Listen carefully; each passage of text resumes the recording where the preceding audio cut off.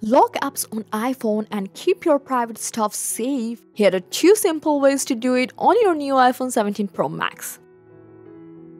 So now for the first method, you have to go to your app library, then search for shortcuts. And here you have to tap this plus icon to add a new shortcut. After that, search for lock screen. And when you select it, it will automatically add it to your shortcut. Then you have to go to automation. Tap on new automation. Then you have to search for app.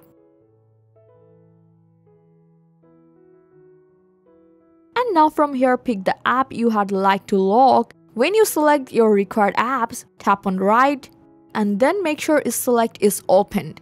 Then select run immediately and make sure notify when run is turned on.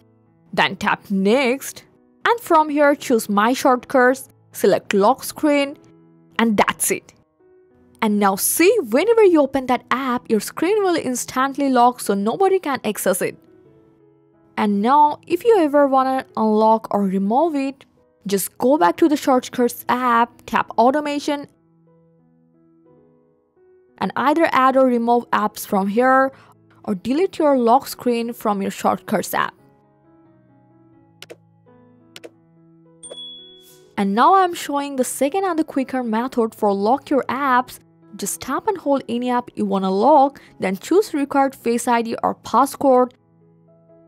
Enter your lock screen passcode here and you are all set. From now on, whenever you try to open that app, it asks for your Face ID or passcode first.